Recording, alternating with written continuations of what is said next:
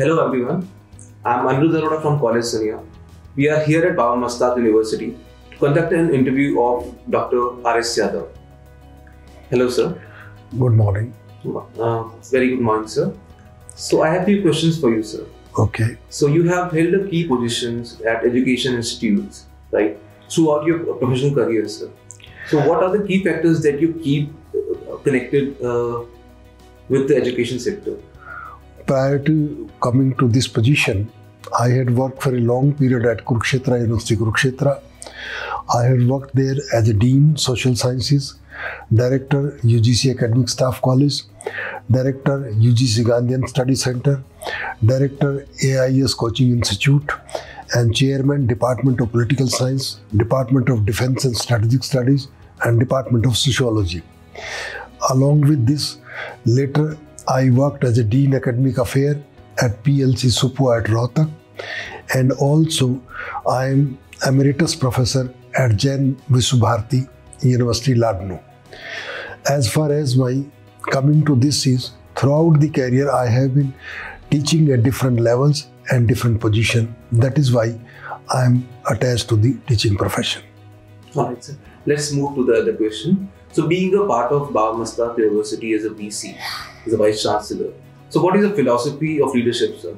And how would you describe your leadership style sir? Basically, I believe in collective leadership of the stakeholders, including the teachers, the parents, the administration. Apart from this, I wish that all the administration should be run democratically and the governance should be transparent so that the growth and visibility of the university is very much there. So I consider it is a joint exercise with all the stakeholders that is more beneficial for the growth of any university. Okay, sir. Very well said, sir. So let's move to the other question. So basically, what are all courses available in Mastnath University, and how many total seats are here? Basically, it is a multi-faculty university. We run 80 plus courses in 10 faculties and 33 departments with an intake of 10,000 plus students. And also we include the courses like Ayurveda, pharmacy, law, education, engineering, management and humanities.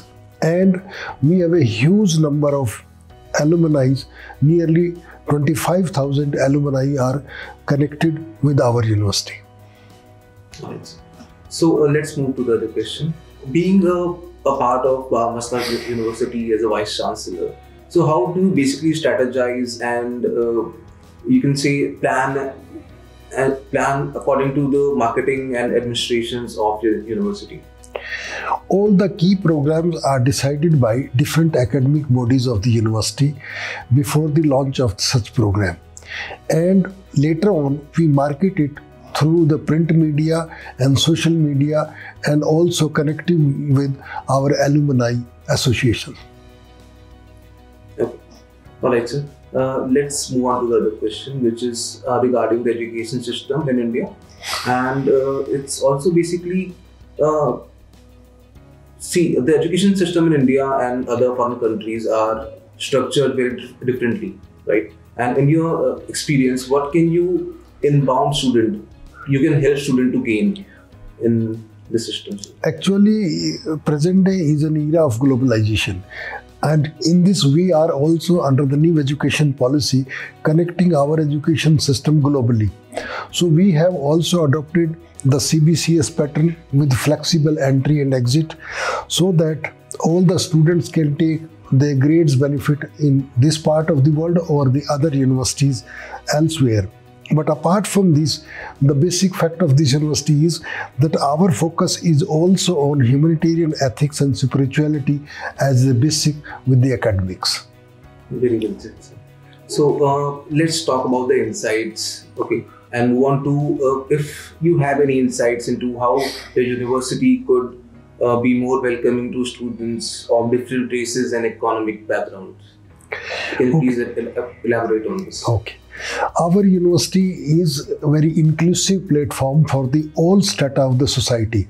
And not only this, we also provide certain scholarships, certain benefits, fees reduction, and also sometimes fees waiver to the very needy students. And in inclusiveness, not only we are limited to the state of Haryana, we are catering all over the India with caste, communities, creed. We don't distinguish that, because here due to spirituality, this has been a focus that every human being has a similar value or equal value. That is why we honor everybody coming from any part of the country. Very well said, sir. Let's move on to the other question, which talks about the roles and responsibilities to the universities and towards the students. Basically, my role is to provide guidance, mentoring, and providing the blueprints for the future through the academic activities. So in that, we are also having planning through different academic bodies, and we also discuss from time to time the stakeholders and particularly interacting with the student, and then we decide what is more beneficial for the students and community and to the parents and ultimately for the name of the university. So let's talk about some priorities which you think can be over in the next 10 years. We will like to make it an excellent center and particularly the resource for traditional knowledge source, particularly in alternative medicine, because we have the long tradition of Ayurvedic college. First Ayurvedic college of Haryana started since 1957. So we carried a pharmacy, we carried other kind of the courses. So we want to create it as a hub for the traditional knowledge source in the country. Apart from this, we also want that this university should grow as a multi-faculty university and comes into first 100 university in the country in the next 10 years. All right, so very good, sir. So let's move on to the vision that you have for the university, and has it evolved over time? And how far along in implementing that vision you are seeing? Already existing vision I have explained through a number of questions, but my association with this university is quite new as Vice Chancellor, as far as Vice Chancellor's position is concerned. Now I wish to attain all the above objectives in the near futures. All right, sir. So let's move on to a question which tells about, so basically what do you like people to know about your university, and it can also be a question that explains about the university. Because people must know that this is not a formal kind of university or a university which is generally linking itself merely to the academics. Rather, it is a university with a unique nature of blending academic excellence with spirituality. And we have a motto to serve the country in a very harmonious atmosphere. So this want to create the social milieu in a positive manner, as well as breeding the youth for a kind of new India where the academics and spirituality can come together and we have a good future for the country. All right, sir. Thank you so much for the questions that you answered for us. Thank you. Thank you very much.